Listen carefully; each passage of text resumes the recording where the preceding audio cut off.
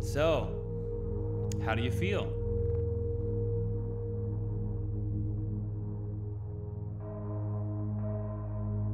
Was that satisfying?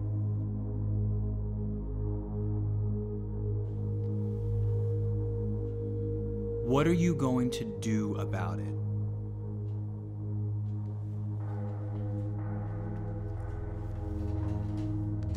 Now are you ready to apply for the residential program at Pure Life Ministries? No. No. Why not? I don't need something that drastic. Listen, I can stop. This will be the last time. How many times have you said that before? Look, things just aren't at that level. Do I need to remind you what just happened? How many times have you said, I'll never cross this line? You are becoming out of control. Look, I'd be open to it, but 9 months? That's just ridiculous. 9 months is too long? Do I need to remind you how long you've been digging this hole that you're in? Face it, you're more depressed and you're more frustrated than ever.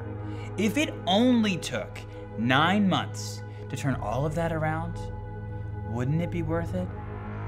Look, I can't just leave my job and move there. I have a family to take care of.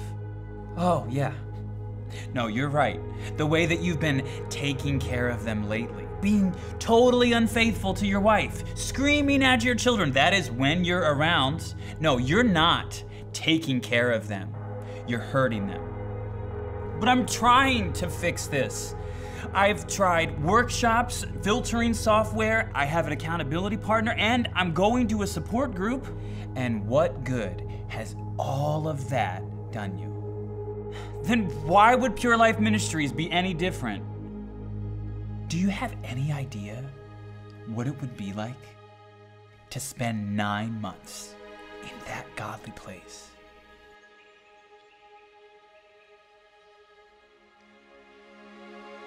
A place where you're separated from all the familiar sources of temptation. A place where everything is geared toward helping you find lasting freedom.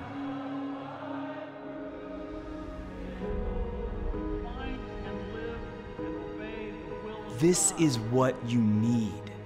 You need a walk with God that is powerful enough to break you free from this addiction. To walk with the Lord.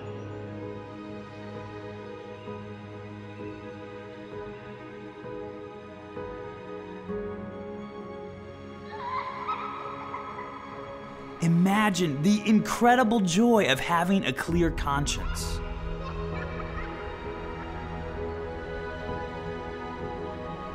Imagine having nothing between you and your wife.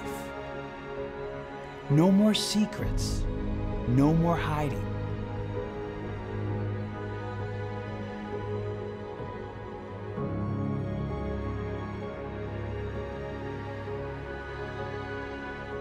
Imagine knowing that you are right with God and that you never have to go back to the darkness of sexual sin again.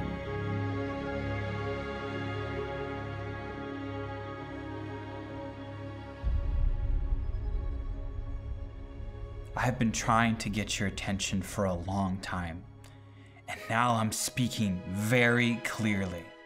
It's time to face it.